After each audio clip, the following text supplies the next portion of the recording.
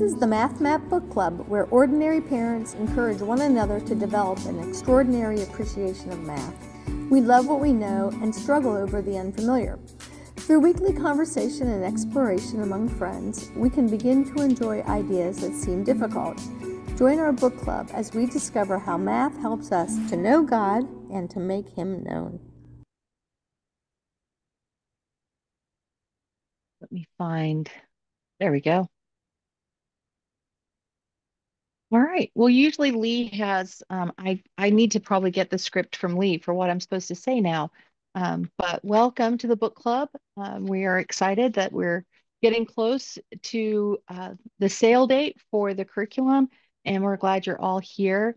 Lee is not joining us today. I know she usually keeps a pretty close eye on the chat box, and there are several of you who are great about the chat. But if you see something that I need to address, please, please go ahead and point that out to me. And Emma just prompted me and said that I'm supposed to say the date. And so today is March the 20th, 2024. So thanks for being here. We are cruising through our year, going 2 weeks at a time. We're actually going to finish up 3D today, which means we'll be in 4D next week. We are using the naturals as our lesson pages, although I'm certainly happy to answer questions from materials that are not included in the naturals. So please feel free to ask those questions. Are there any, before we jump into the lessons this week, are there any questions that are pressing in?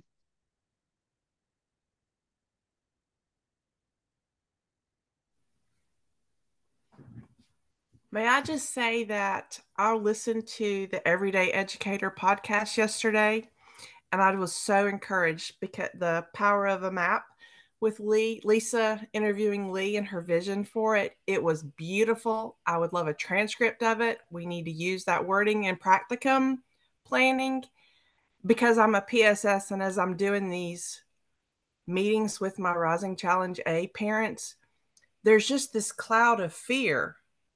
And it was beautiful to hear Lee share her heart and her vision for it, because these parents have just put these kids, they've checked out in 5th grade math. They're putting the kids in front of screens and they're looking at the complex booklets for the first time. Some of them already opted in emails. They had no clue what it was. And so as I'm trying to encourage them to go to the mathmap.com, go to the Naturals on Connected, come to these recordings of these book clubs, that it's just beautiful to see how the curriculum just brings you back to God. It's encouraging, redeeming our education.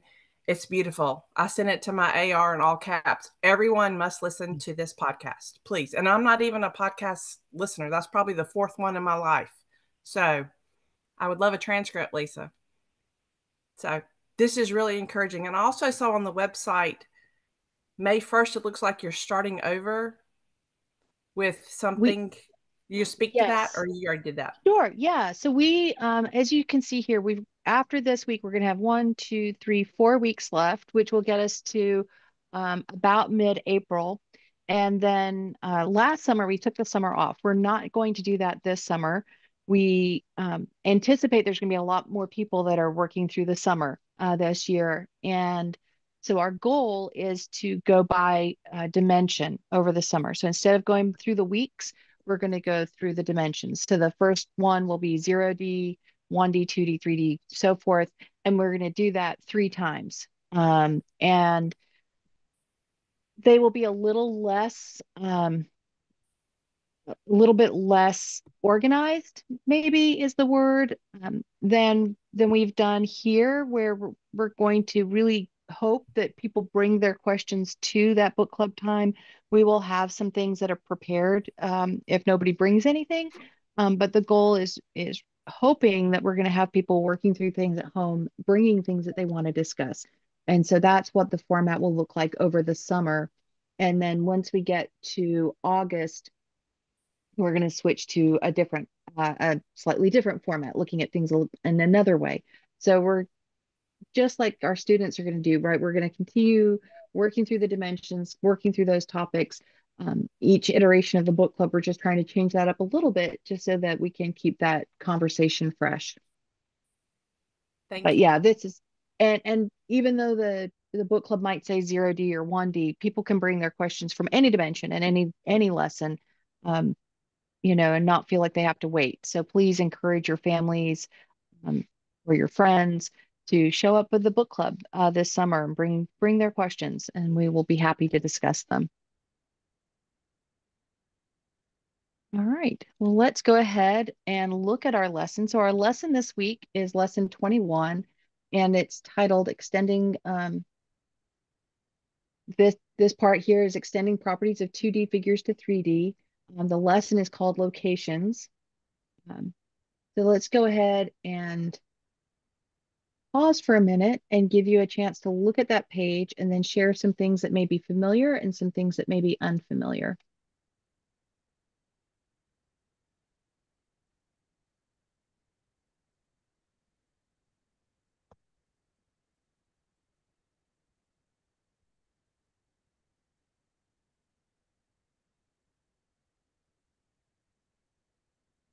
I would say the word locus is probably going to be unfamiliar to a 5 or 6 year old.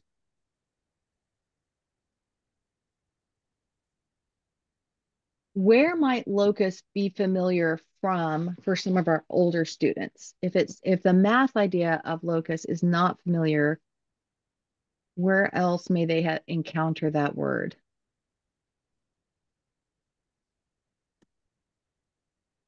Latin? Abs, you are on it today. Yes, I right. don't. Locus is Latin, right? And so locus probably is it. I think I'm going to be honest with you here. I think locus is one of the harder ideas that we're going to talk about in the math map. And I think that Lee has done a good job of um, breaking it down into pieces. But anytime we think of when people use the term in mathematics and they talk about locus, they often times don't always define it well. And so if we take our Latin skills and we define it, does anybody know what the definition of locus is?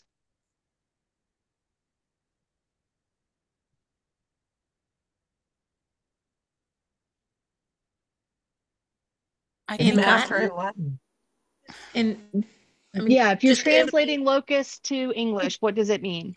a location Location, would be right? the simple, right? Yep, that's it. So it's the same thing in math. It is a location. It's just that how we describe it in math is maybe feels a little bit different. All right. Because instead of saying it's located at 255 Grant Street, right? There's a location that we can all put our wrap our heads around. And so our mathematical locus may not use that same type of addressing. Instead, it may say, for example, it's the set of points that are the same distance from one point, right? And so now we're going to have to go back and think through our grammar and go, what have we learned about that was a set of points that was all the same distance from one point? And we might go, oh, that was a circle. Right. So we may have some, and I'm going to use the word simple just to mean like one part locus, right? So that would be a fairly simple locus where there's just one thing. But I could also have complex, meaning that there's multiple parts to a locus. Most of what we're doing here are going to be fairly simple loci or loci. Kathy, CC pronunciation, loci or loci? I would go loci. What is it in math? Is it at loci? Well, it depends on what dictionary you look at. So, Yeah. all right. So we'll go with loci because we want it to be nice and consistent for our students. And so, as I look at those different loci, that those complex loci may just mean that it has to have several things that it satisfies, right? So we do this without realizing it a lot of the times. Because even if I said 255 Grant Street, right, I'm giving you two things that it has to satisfy, right? It has to satisfy that it's on Grant Street, but there's a lot of businesses that are on Grant Street. And then the other piece of information is that its number is 255. Well, there's a lot of places in the world that have the number 255, but there's only one that is 255 on Grant Street. So that could be thought of as a complex locus because I've given you two pieces of information about an address, a location, and I have to satisfy them both. The difference with math and what makes it challenging in math is that we have to draw on our memoria a lot of the times to recognize, right, what sets of points we're describing, right? So if I don't necessarily remember the definition of a circle or the definition of a sphere, it makes it a lot harder, right, to know what I'm talking about. And so this is a really great example of why learning math classically, investing that time in learning the grammar is going to help us when we encounter ideas like this. Because if I'm really familiar with the grammar of triangles and polygons and circles and angles, then finding different loci, different locations is going to be a lot more accessible to me than if I don't know any of those things, right? Because all I'm doing here is I'm saying illustrate or find the location that satisfies all of these different things, right? If you don't know where Grant Street is, does that help you to know where the Math Map office is? No, right? So you need the grammar of knowing where Grant Street is before you can find the math map. And it's the same idea here. So I just kind of wanted to talk through that word of locus a little bit because to really encourage us that we have to know our grammar in order to be able to really interact with this well. But the way that Lee has set the lessons up, I think that it's going to really help to step people through and see what we're doing. All right. Any questions on our first page here or anything you'd like to share that you've noticed?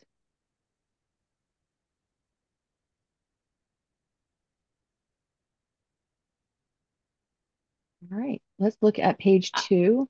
I do have a question with that last page. Sure. Just that the top square, is that Spider-Man on the right? I just did this with my 11-year-old and he asked who that was and I said it looked like possibly Spider-Man. I don't know. It's an astronaut. I was going to say, I think it's an astronaut. It's an astronaut, and then the dog has an astronaut helmet on it too. Yeah. The astronaut is on the top right square? Yeah. Yes. Huh. I don't And okay. then it ties in with the doggy on the right on the 3D. Okay. Okay. I think he liked the Spider-Man idea, but the astronaut probably seems a little more Well, understandable.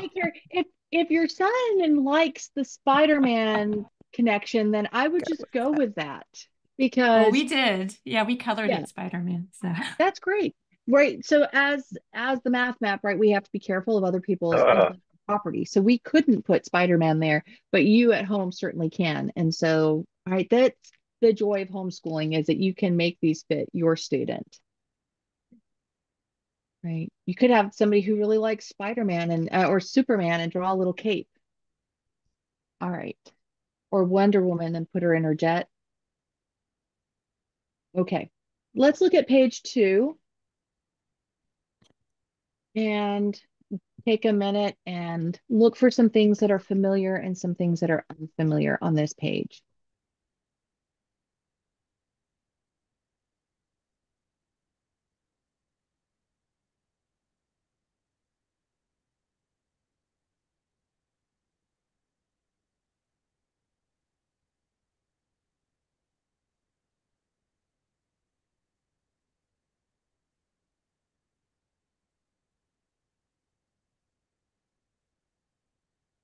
I know there's some things on this page that are familiar. The bridge reminds me of the one in the Monet painting. Love that. The bridges are familiar. What else is familiar? The room, the grass. I think they're bushes, but yeah. So we've got our Oh, bushes or our clumps of grass.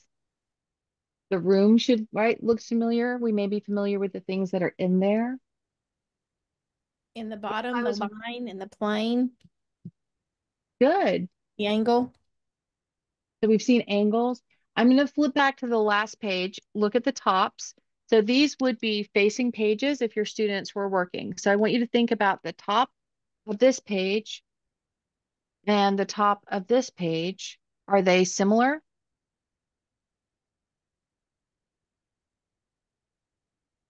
What was on our top left here? They're both tracing pages. They And are. this And one, what shape is in my top left? a circle, A circle. And what's my top right? a sphere. And so they're both showing the correspondence between 2D and 3D. Good. They're both the 2D and 3D. The top left is a circle both times, and the right is a sphere both times, right?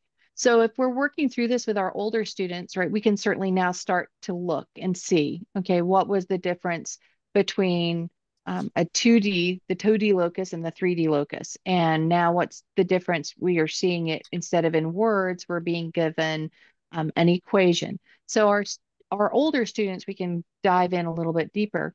But even for our younger students, right, recognizing, hey, I'm talking about a circle both times. I'm talking about a sphere both times, right? What are the things that are familiar, right? And so I always want to come back to that because when we ask our students what is familiar, it doesn't have to be that they know the math, right? It doesn't have to be anything that's in depth, any great mathematical truth that's familiar to them. It's helping them to look at a page that may feel overwhelming and find something on that page that's restful, right? Even if it's the bridges or if it's the bushes or if it's an angle or a circle, right? I know what that is because then we can build on that with something that's unfamiliar, right? So I might say, um, I know that those are bridges, right? It's familiar to me because I know that they're bridges, but I've never seen them drawn with an arrow through. Well, what does that mean? Right. Um, and then we could read above. It says a line through the middle of two bridges. Oh, okay. Now I get it that's what that line is there. It's in the middle of these two bridges. So that's where I can take that familiar and build my unfamiliar. So just want to encourage everybody, right, that there's no right or wrong answer when it comes to the familiar and the unfamiliar. And it doesn't have to be in depth, that it's finding that, it's getting our kids to think through what's on the page instead of just shutting down and going, I can't do any of this. It's really prompting them and encouraging them, right, to look at it and go, well, there's got to be something on here I know.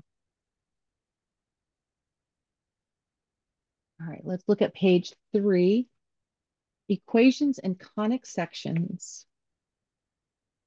And let's go ahead and take another minute and everybody try to find something that's familiar or something that's unfamiliar and go ahead and share that. In the top two boxes, you again have 2D and then 3D. Good. The symbol for plane is unfamiliar. Okay. I think I'm noticing maybe for the first time, how it seems like there's what you might say, a math concept at the top, even though I know the whole thing is math, but that large middle section doesn't look heavy to them. On all 3 of the pages we've looked at so far, a nice big section in the middle that doesn't look heavy.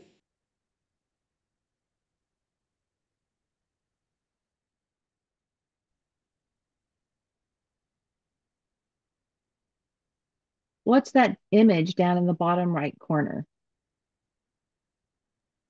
It's a party hat.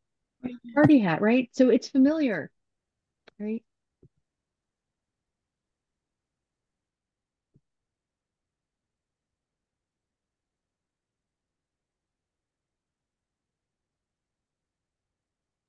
would say that top right box is unfamiliar. Just because of the picture and the symbols, it looks more unfamiliar than some of the other pictures. Are there any parts of that that are familiar, Babs? I mean, the word plane is familiar. Okay, I guess good. the AB, is that like a ray or a line? A line, yep. A line. Okay.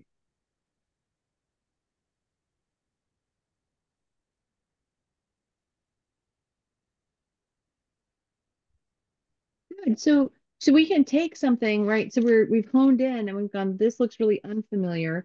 But then as we dive down into it, we're like, okay, so what is familiar? Well, that line is familiar, right? I've been dealing now with lines in 1D and 2D. Now I'm seeing them in 3D. So this idea of lines, that's familiar. And the word plane is familiar. Can I connect that word plane to any part of the image?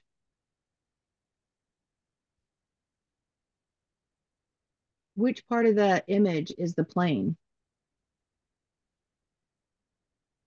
The ones that have the label with P1 and P2. Okay, good. So I'm going to call them rectangles, although they're right because that's what they are, but they're representing our plane. So now I've taken my image and I suddenly see, okay, how many planes do I have? Two. Two. And what's the relationship between the planes? Perpendicular. They might be perpendicular, but they're definitely they intersect. Intersecting, right? So they're definitely intersecting. So now I've taken something that felt really overwhelming and I've gone, well, wait a minute. I know that this thing is a line. I know that there's two planes, and I figured out what part of my diagram is the planes. Looking at it, I've gone, well, they're intersecting. And where is the line in relation to their intersection? It's actually where they're intersecting, in the middle. It's actually where they're intersecting. So now here's a question. What kind of shape is the intersection of two planes? A line. A line. Right? So we just started with things that were familiar and asked one more question and one more question, and we got to a mathematical truth, right? Using materials that were designed for 5 and 6 year olds, right? And so I just want to encourage us all, right, that it's so tempting, right? And I've been there, like I've taken classes and I read math books and I'm right there with you. It's so tempting to shut down and go, this is too much. But if we can focus in and find one thing to build on, then we can eventually get it to the point where we're figuring out what it's telling us, because we just looked at it piece by piece instead of looking at it all together. Good job. All right, and page 4. This page is about time conversion. And so I'm just gonna look at the bottom of the page, and I wanted to wish you, first of all a very happy astronomical spring. So today is the first day of spring. So very appropriate that this is the lesson where we talk about time. And I know that a lot of people have sort of asked that question, well, where do things like time fit into the curriculum? And we look at time in lesson 21 because historically, right, the sun is what we use to keep time, and the sun was used for location, right? That was used for navigation. We have something that we call local apparent noon. Okay, and so local apparent noon is where the sun is right overhead. And what I do if I'm a mariner, for example, I might take my sextant out and I measure right my angle to the sun, and I measure my time. So I watch my sun through my sextant, and what I'm watching for is my sun is coming up, and then right when it gets to immediately above me, and I mark that time, I can actually figure out how far off am I from noon, because I know, right, my time zone, right, our time zones are wide. And so just because our time in our time zone may be noon for all of us, right, there's only one moment where the sun is directly overhead. So when I figure out that difference, I can figure out where I am in my time zone, and I can figure out, right, where I am on the earth, at least, right, um, my longitude is by looking at that. Okay. So time matches with location really well. And so it's perfectly, all right, put into this lesson. We're also now moving, right, moving along. We've talked about 0D and 1D and 2D and 3D, and we're about to start talking about 4D next week. And so we can think of time as being this dimensional bridge. And does anybody have any ideas why we might sometimes think of time as a dimension?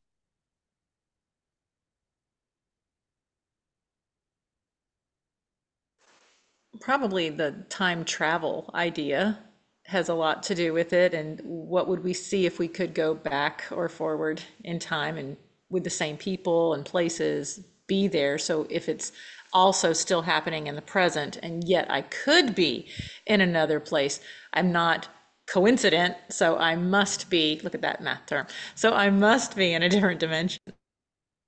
Okay, good. Does it also have to do with like rates? Good. Yeah. All right. So if something is changing, right, whenever we think of things changing, right, we're thinking of things that usually are changing in time, right? Not every rate has to do with time, but a lot of times it does. If I think about, if I only have one dimension, right, so here's my one dimension, and I have a point here. Well, if that point moves, I need a second dimension, right, to think about how that point has moved. And so that's where I might think, well, in time, right? I could say my location in 1D at time 1 and my location in 1D at time 2. Or if my whole line was to move, right? So my line moves, right? And so now I actually need a second dimension in order to understand what that movement looked like in time. So that's where it might be a bridge. So we went from saying it's kind of like a second dimension, right? If my movement was just within my dimension. But if my whole dimension moves, then now it becomes sort of this bridge that I need a second dimension, right? And if I have my 2D, right? My 2D, I might have a location in 2D, and to describe its movement, right, within 2D, time might be that third dimension. Or if my whole 2D moves, the beauty of sticky notes, my whole 2D note moves, right? Now I need a third dimension in order to understand that movement, right? And now let's say I have something that's in 3D, right? So I want to drink my tea, right? So I can think of my teacup, right? I've got my mug and it has this location. Well, when I go to drink it, it's still in 3D, but it's moved. So time can describe, right, its different location. If, and this is where we're going next week, right? If all of 3D was to move, I would need another dimension in order to understand that, right? So things changing in time, right, give us this idea of another dimension or a bridge to another dimension. And so that's why time is really a very powerful idea. But do we control time? No, right? Jill just talked about if we could, right? If we could go back and do different things, or go ahead and do things, like what would we do? But we don't control it. Who does? Who established time?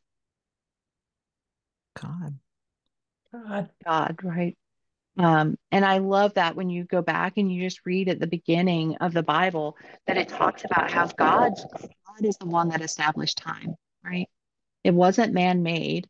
We may have put the names to different things, But right, God established time. God says, this is when spring is. This is when the sun crosses the equator. That's when spring is, right? When we talk about astronomical spring, that is God's moment when spring starts, right? That he established that. And we're going to circle back around to that in a minute. So remember that thought. All right. So just to remind you of what our digital resources are, those are the things that are starred to the left. Our print resources, those are the solid colors and when they're being released. Our early adopter sale is April 23rd to May 7th. It is a significant discount on the curriculum. If you order then, get your, and then we just really want to emphasize that the digital resources are tied to CC Connected for 24-25. And essentially, like everything else, once you pay your curriculum and you get full access, that's when you will get access to these digital resources. So they are for people who are enrolled in a community, right? So not just in CC Connected, but enrolled in a community. So once everybody is marked off as having completed their enrollment in their communities and they are given full access to CC Connected, that's when the digital resources will be available. And so we want to keep saying that so that people are not disappointed on April 1st when they try to go in and see things and they don't have access. We want to be really clear what that is provided for. So are there any questions on lesson 21 or the math map release?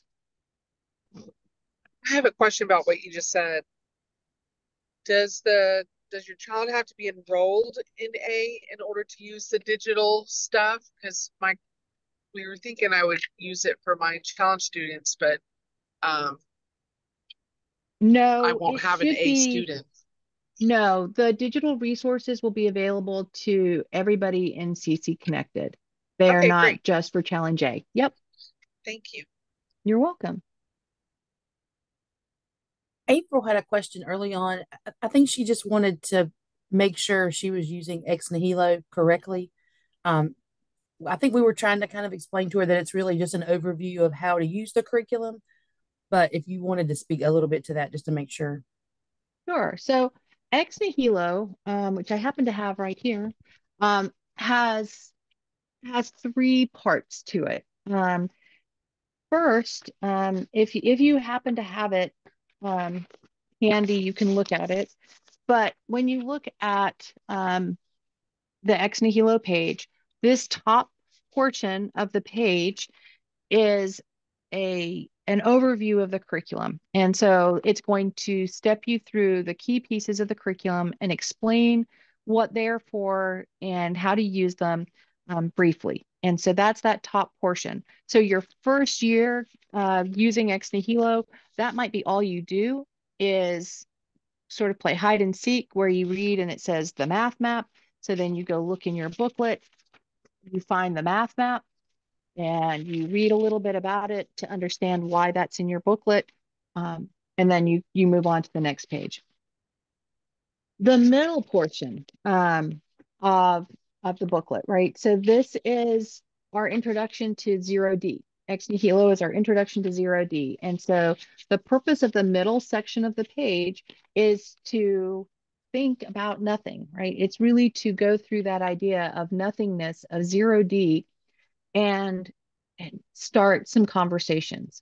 So there's a lot of work with the hidden zeros and ones. We talk about that quite a bit in 0D and talk about that in Ex Nihilo, emphasizing that idea of when I write 3, I could have written 3 plus 0, or 1 times 3, or 3 plus 0i, or 3 times x to the 0, right? That there's a lot of different ways I could write 3 that all mean the same value. And so that's what that middle section is. And some of those are kind of thought questions. Some of it is grammar. Some of it is discussion questions. But it is to make sure that every year we go back and we think through what is nothing, right? Because the idea that God created ex nihilo, God created from nothing, is a big idea that we don't want to gloss over ever, but especially in mathematics where we're talking about zero. What is zero? What does that mean? What does nothing mean? And if God created from nothing, let's take some time to talk about that. And so that's what that middle section is for. And again, it may be as you work through that, right, they're the kinds of questions that for some of our younger students, they may not go in great depth, but as your students progress and you talk about those things with your older students, they may lead to some really great conversations. So that's that middle portion. And then finally, the bottom portion, there we go. The bottom portion here is a look ahead to lesson 29. So we use that term, seeing the unseen, to cast this vision of looking for truth, beauty, and goodness, and really looking for God in mathematics. And so the lesson 29 booklet is a blank booklet, and it is designed for students to fill with examples of how they've seen truth, beauty, and goodness, how they've interacted with God through mathematics. And that might mean that they're taking pictures of something they've seen outside, and they thought, oh, those pine trees look like parallel lines.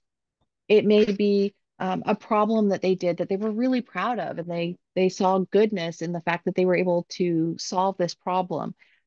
There's no right or wrong, and the goal is that it is eventually, right, with our younger students, it may not be, but eventually it is entirely a student-filled booklet. And Lee once said, she goes, I don't want this to become another Faces of History, right, where people make it into something really big, which is exciting. But she said, I really want this to be something that students are doing themselves, that moms don't feel like it has to be perfect, that students are filling this. And so that bottom section, right? So this bottom section here, all right, let me turn off my background again. You can see it. None. There we go.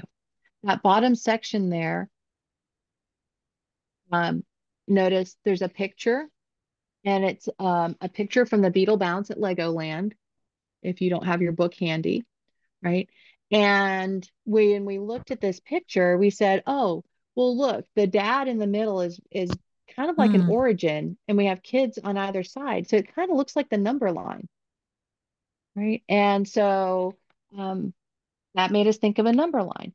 But then you could also say, oh, but I could also see how I'm counting by twos, right? So I've got 2, 4, 6, 8, 10, 12, 14 feet, right, from 7 people.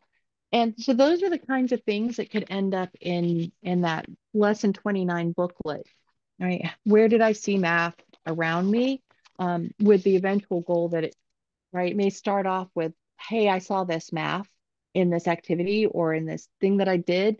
But eventually the goal is really for that to become a record of where the student saw truth, beauty, and goodness, where they interacted with God and mathematics in creation.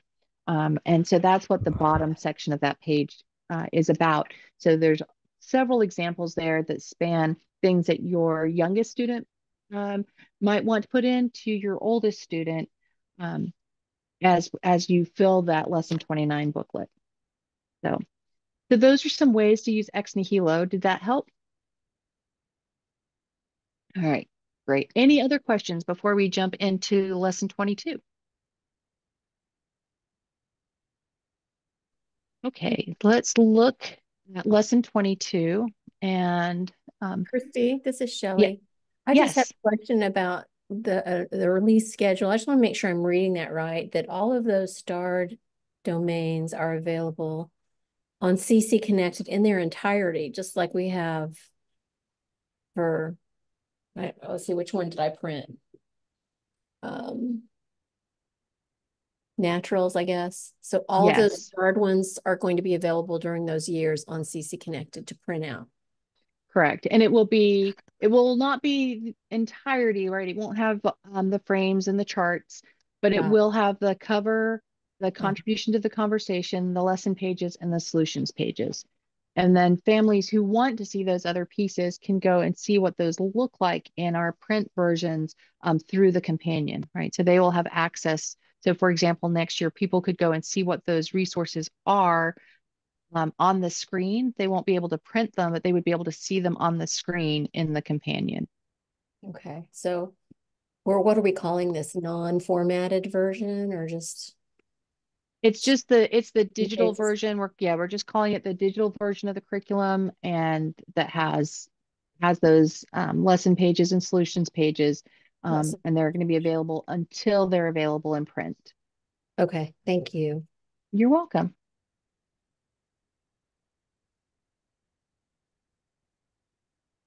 All right, lesson 22 is called Populations, and has two sort of big ideas behind it. We're calling it populations because we are in 3D, which is our human space. And we're going to look at the canons of rhetoric and how we use those in mathematics. We're looking at our 15 skills of learning in lesson 22. So you're going to feel very entrenched in the classical method in lesson 22. And we're also going to introduce the idea of statistics in lesson 22. So let's just take a minute and I'm going to skip over our familiar and unfamiliar question for a minute and talk about the core habits of learning. So the first page, we're addressing those core habits of learning, or naming, attending, memorizing, expressing, and storytelling. We're going to look at translating words to symbols, pulling those from our memoria, all of these different ways of saying the same thing. And so I've got us started here with 5 plus 3, 5 and 3, and 3 in addition to 5. And what are some other ways that you might see that same equation in words? Can anybody come up with any other words?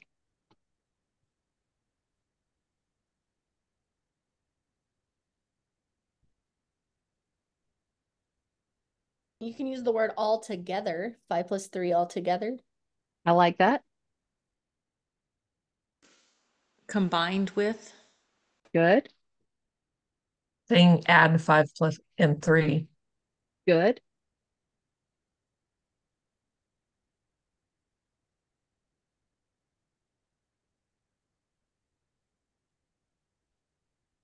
Five with 3 more. I like it. In the chat, Brittany said, what is the sum of the add-ins 5 and 3? Great.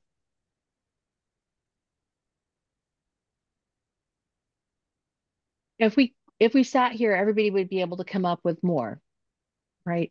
And so here's an example of why this is challenging for our students, because there's so many different ways that they could hear somebody say, right? What's 3 more than 5? Or what's 5 then 3? Right?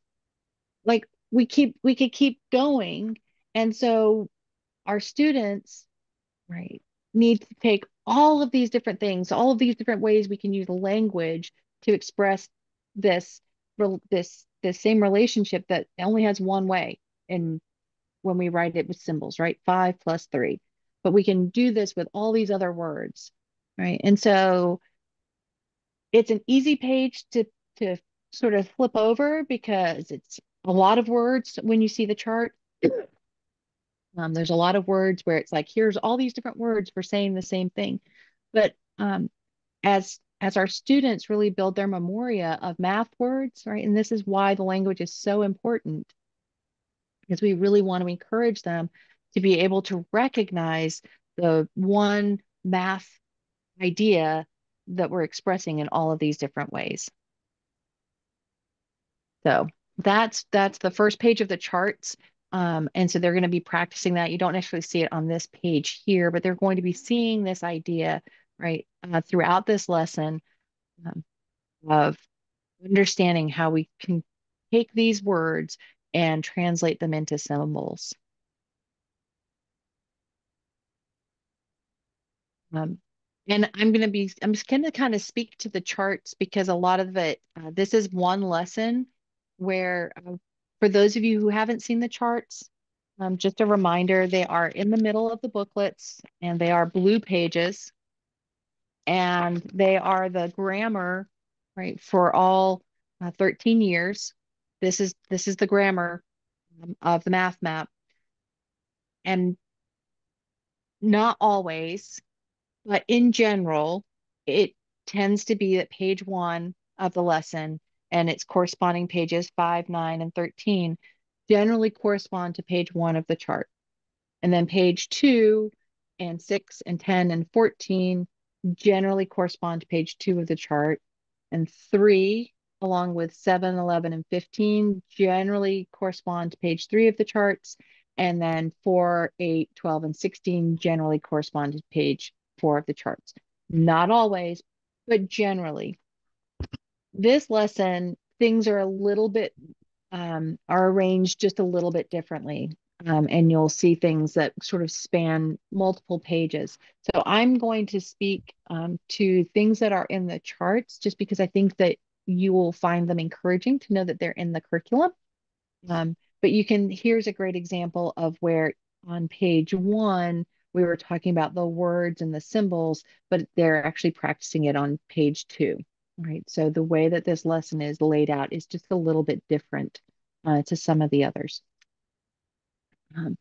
On page 2 of the charts, one of the things that we're going to look at is invention and the 5 common topics. And we're going to look at how those common topics align with some popular problem solving techniques.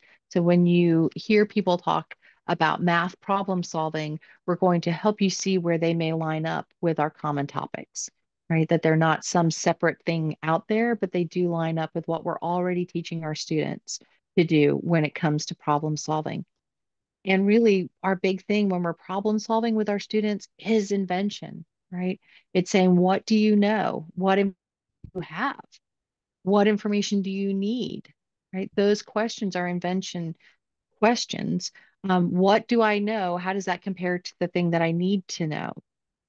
So we're working through helping to guide students, right, to using our skills of learning and very specifically helping to see how we might apply those to some problem solving in this lesson.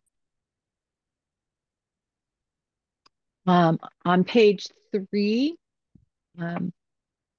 if you look at the top there, you see that we've got some arrangements on our page. What do we call those? And they're up, the names are on them. What are those arrangements at the top of the page?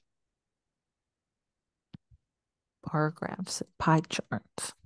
Bar graphs and pie charts. Now, if you notice, we actually have these on several pages where they do bar graphs and pie charts. For your older students, right, they may recognize that the same kind of data can be graphed with bar graphs and pie charts, right? So there's a statistics lesson, right, that we're looking at these together because we can look at the same kind of data in 2 different ways, right? So I would not be looking at numerical data here. I would be looking at categorical data here, right? How many things are in different categories? I can talk about on bar graphs and pie charts, and they're going to give me different information by looking at each one of those.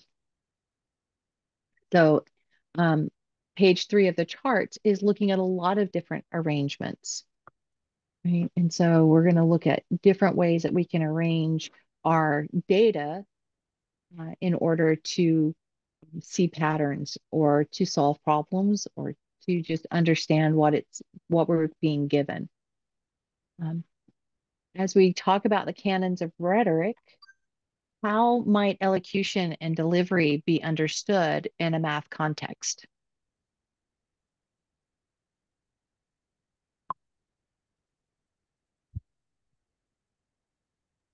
Would that be like if the student can explain the math concept back to you? Great, right? So maybe presenting the problem back and being able to talk through it. That's good. I mean, just the vocabulary we were talking about with the different ways of saying 5 + 3, just the different elocutions. Who are you talking to? Am I talking to my parent? Then I could probably use any one of them, or my teacher. But if I'm talking to a younger sibling, I might need to say it in a different way. Good. So that's That's elocution. excellent. Yep, excellent. How about things like using the right units?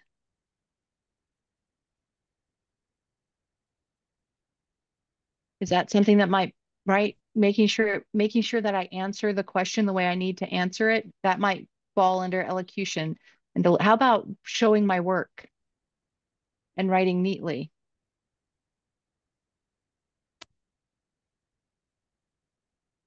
Right. So we may not have thought previously of elocution and delivery in terms of math, because a lot of times, right, we've been trained that math is one, about calculation, and two, once you get an answer, you're done. Right. But when we think of mathematics in our broader context of our skills of learning, right, and our skills of language, language is always about being able to communicate our ideas to somebody else.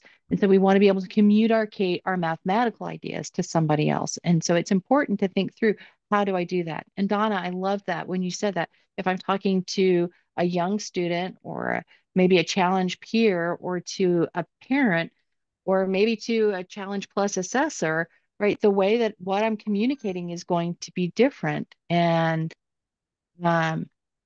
And we want to be able to help our students to recognize, how do we communicate about math? That's as important as just getting a right answer.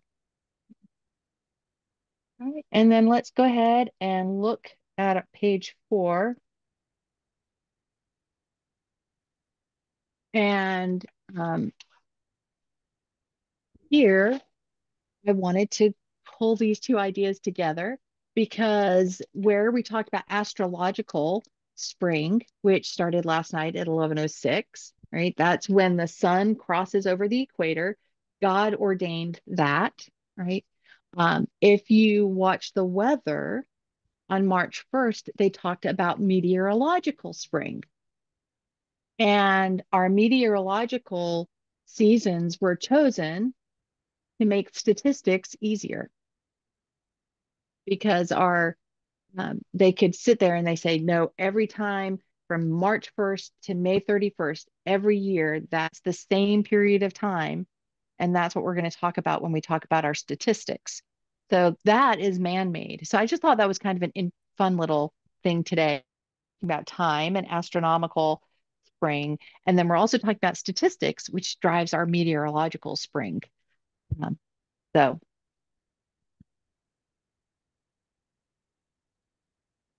and here's a question I'm going to give you a minute to think about. Looking at those Euler diagrams or Venn diagrams in the middle of the page, how would you color those triangles and squares?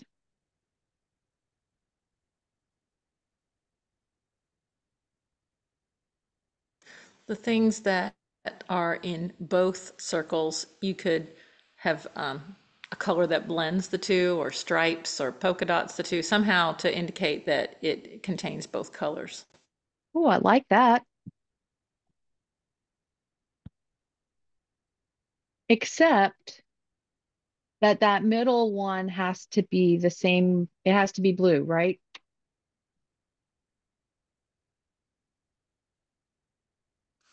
Right. So that is okay. I see. I misread. I looked at it and was not, yes, it has not by color. You have to color, the color determines what you do because the shape is already in there. Sorry about that. I'm glad you caught that so we don't. So could I color all of those triangles blue? I would say no. I would say No. color the triangles 3 different colors, because the circle on the right is describing triangles, not necessarily color as the aspect. So I would do the one in the middle would be blue, and then maybe do a green and a yellow. Because if the ones on the right were blue also, then they are in the wrong spot. Yeah. Excellent. Have you ever played the game SET, S-E-T, SET? It does something really similar because you're dealing with shapes and patterns and numbers. Yep. So that's I wanted to point that out because it would be, I think, an exercise where it just says color the polygons and kids just go through and color, right? And it doesn't matter, but it does matter because, as Kathy pointed out, only the one that's in the middle can be blue, because then Donna pointed out if the others were blue, they'd need to be in the middle as well, right? So we need to take care, even on things that seem really simple, we need to take care to understand that. Is there anything else on this page that you would like to talk about?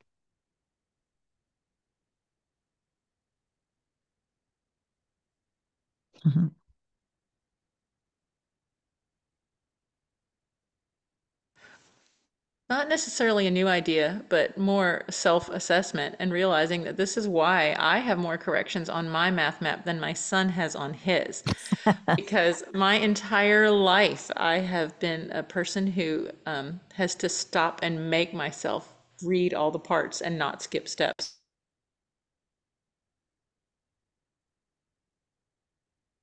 Yeah, we have to pay attention. Yeah, go ahead. Sorry.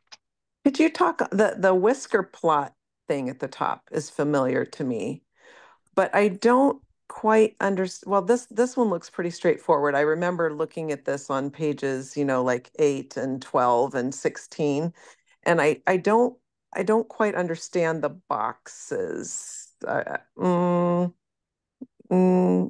there's just parts of that graph I'm not sure what I'm looking at. It's familiar and unfamiliar. Sure. So imagine the cat face isn't there, and I'm going to just pull out my drawing pad really quickly here and turn on my annotation tool. Here we go. Okay.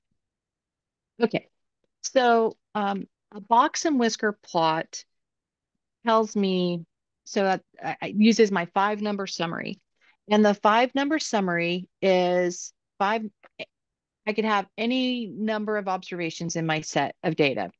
And my first number is always going to be my minimum, the smallest number. I'm going to have a maximum number. I'm going to have my median, which is my middle number. It's the number that divides my set into the bottom half and the top half. And then I'm going to have my first quartile, and I'm going to have my third quartile. So this is my 25% mark, my 50% mark, my 75% mark, and my 100% mark. And so that's what we're looking at with our box and whisker plot. So we're told here that my set is the number 0 through 6. So my minimum, my smallest, because it's in order already, is going to be my 0s. All right, there's my minimum. My maximum is 6. My middle value, if I count, there's 7 values. So I have one middle value. That's my 3, which is my median. Because I have one middle value, I'm just going to look at this group here and this group here to figure out my quartiles. And I'm going to take the middle of those. So the middle value to my left is 1, which is why that's underlined.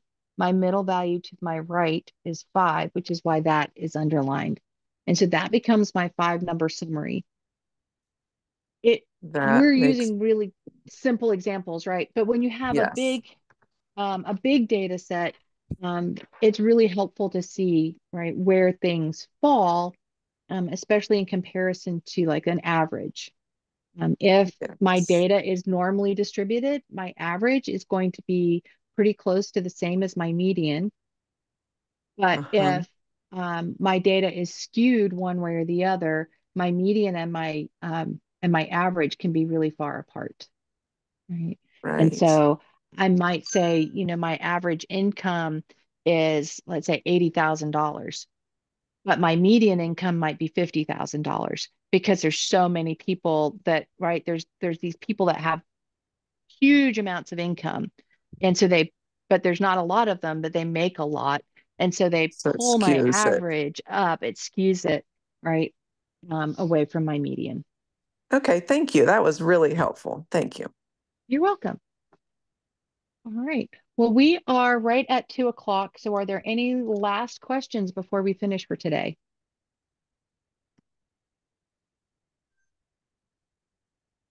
All right. Well, we will be back next week with our 4D, jumping into that. And I think you'll see where some of the things we talked about this week, especially with regarding time, we're going to be applying that next week as we talk about 4D. So have a great week, everybody. Thank you. Thank you, Kirsty. You're so welcome.